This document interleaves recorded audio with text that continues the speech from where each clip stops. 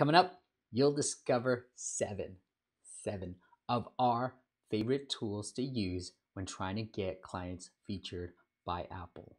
And the day we're recording this, one of our clients is featured right now. Stay tuned.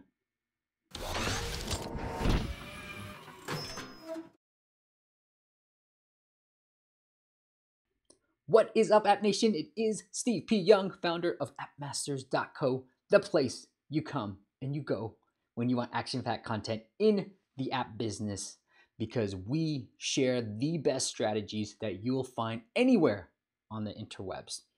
People talk about the 101s, we talk about the 201s, all right? So we've had 10 of our clients featured by Apple. This is number 10. Fingers crossed, we're in the works for number 11.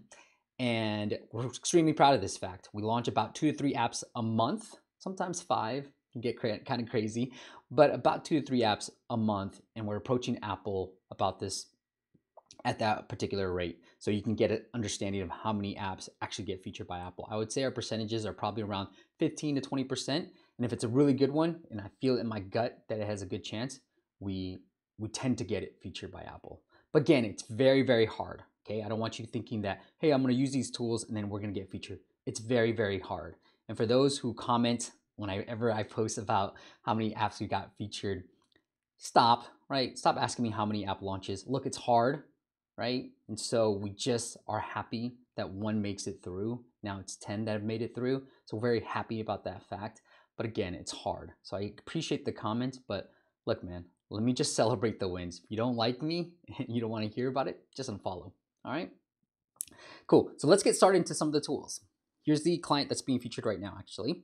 And we're very proud of this because the client, and this is what you get when you work with us, came to us through a referral, and I was super excited to work with them. And when I looked at their icon, I said, hey, I think we need to change this icon because your graphics are amazing. And unfortunately, the icon that you currently have doesn't do it justice. So we ran a couple of tests. I gave some suggestions on what I thought the icon should be. This icon that you see is actually pulled from a graphic within the app on the main screen. So I'm really proud of that fact, and the fact that we were able to modify some things and help them with ASO and obviously with an Apple feature as well. So I'm super pumped. Again, we got another one hopefully in the works too. All right, let's get into some of the tools. The first one that I want to highlight is actually from Apple itself. It's the developer resources. Now, Apple's intent is to always make Apple look good and be useful to the customers. So they really care about Apple, they really care about the customers. Those are the two people. Probably in the reverse order, customers first and then Apple, but who knows? Again, what you want to highlight here, why I'm pointing this out, is Apple loves featuring apps that are using its latest and greatest technology. So really keep up to date with what's going on in the App Store and try to incorporate some of the technology that they're coming out, new technology that they're coming out with in your app. And the time of this recording is around WWDC timeframe. So really pay attention to the new features, the iOS features that they're announcing, because that means they're making a big push for it. Last year was iMessage, and you can see there's a lot of iMessage apps being featured in the App Store. And this year, who knows what it's going to be. Along those lines, number 2 is go to WWDC. I went last year. It's very expensive. All right, so know that. But it was a great experience. I met with all the different App Store managers. And the hack that I would provide for you is if you're going, just line up all the workshops with App Store managers or anybody from the App Store team, because you never know what can happen, right? So I just lined up a whole bunch. Anybody that had a workshop that worked in the App Store, I just wanted to meet with them and just talk. All right, I think you get about 15, 20 minutes with the App Store managers, and there's just a bunch of tables. So it's a really cool experience. I actually presented a client's app last year, and I said, hey, what do you guys think? And they gave me some suggestions. They really liked the game, and we ended up getting that app featured by Apple late last year. So really cool and really great experience too. The other tool, now let's get into some of the tools that we like to use that's non-Apple specific, is the first one's Banana Tag. I've been raving about this tool. I'm a paid user, just FYI. I'm not associated with them.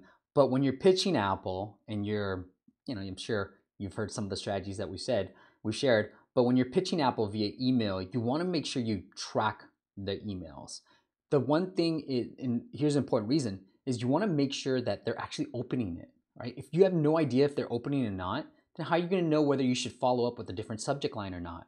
And one of the clients that we're hoping to get featured right now, he sent an email. He said, "Hey Steve, I don't know, I didn't get to track it, and I really like the guy. We hit it off really well. So I ended up sending the email on his behalf too with a different subject line, tracking it, and I saw an open. And guess what happened a couple of days later? Apple reached out to him and said, "Hey, we're thinking about featuring your app. Give us some artwork." So that's the key, right? You want to make sure that they are actually seeing the app, and you can try different subject lines. And one subject line I use, and I particularly like, we sent that through App Store promotion at apple.com, and we got it open, and Apple followed up too. Okay.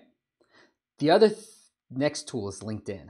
Now, if you want to get aggressive, you can do this. I actually don't recommend doing this anymore because I feel like that was 2016. This is a strategy I shared in 2016, I believe. But if you still want to get aggressive with it, somebody messaged me on Facebook today and said, "Hey, that strategy you shared about finding someone on LinkedIn actually works. I've had 2 of my apps featured by Apple. So here's the strategy that I'm going to share." Okay. You go into LinkedIn, look up App Store Manager, just search for it. And then you can filter by companies with Apple. And you can either friend them if you want to get aggressive, or guess their email address and email them. So you can see there's a bunch of people that handle App Store promotion at apple.com. Okay.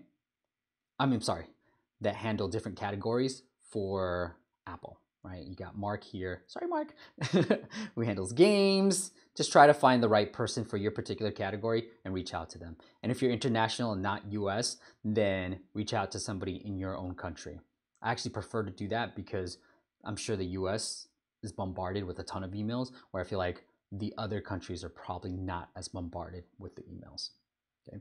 Now, on top of this strategy, the next strategy and next tool I like to use is Instagram. So you found somebody that you want to pitch to on Apple, or even cold with anywhere else. One of my favorite strategies to really build rapport is use Instagram.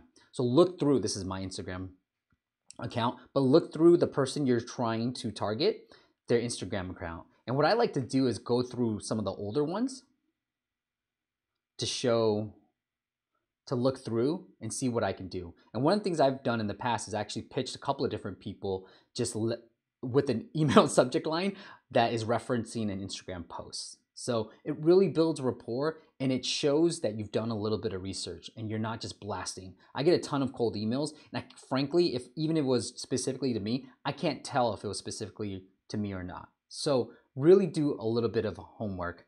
The thing that I would do here, so like maybe here, oh, what's this Survivor thing? And then, I put in, "Hey, application submitted." I submitted an application to Survivor because I want to get on Survivor. So if you cold email me, you could be like, "Hey, Steve, I'm a big fan of Survivor 2, or hope your application gets accepted, blah, blah, blah," right? You want to make that quick little intro. So if you're pitching the App Store Manager, you can use that as your first line and then go straight into your pitch. Because it makes the person feel warm, like, "Oh, this guy actually did a little bit of research on me." And I've been able to get a lot of responses from reporters, from anybody that I'm trying to reach cold, by just doing a little bit of research beforehand.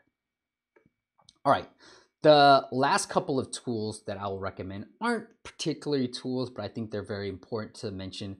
Number one is persistence. It's really hard to get an App Store featured. And one of the things I told a past client of mine is, he thought, "Hey, should I try to self-publish this, or should I try to look for a publisher?" And I said, "You know what? This is not the last game you're going to create. So why don't you just self-publish it," right? For games, this is not the last game you're going to create, to you game developers. So just keep at it, right? You're going to figure it out. And I recall my interviews with the Color Switch creator, David, Matthew Hall of Crossy Road.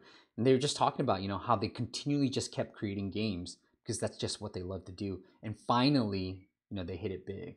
And what most people don't know is David, he shared this at our Vegas event. He's been creating tons of games, right? And just hadn't found one that finally hit it. And then when you look at Color Switch, it's like, oh, this is like years and multiple games, like 60 games developed till he finally hit on one. So really be persistent about it. I think it's anything in business.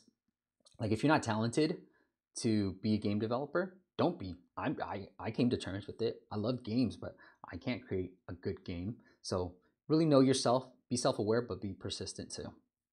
The last thing is publishers.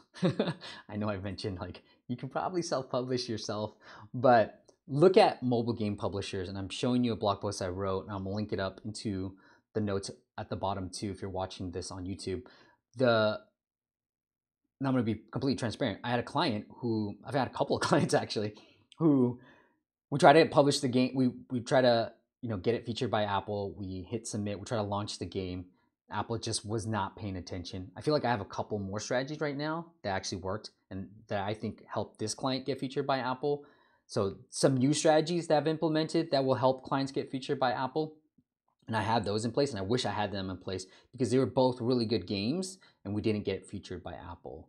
And they both went to different publishers who had relationships with Apple, and they both ended up getting featured by Apple. So I'm not the holy grail of Apple features.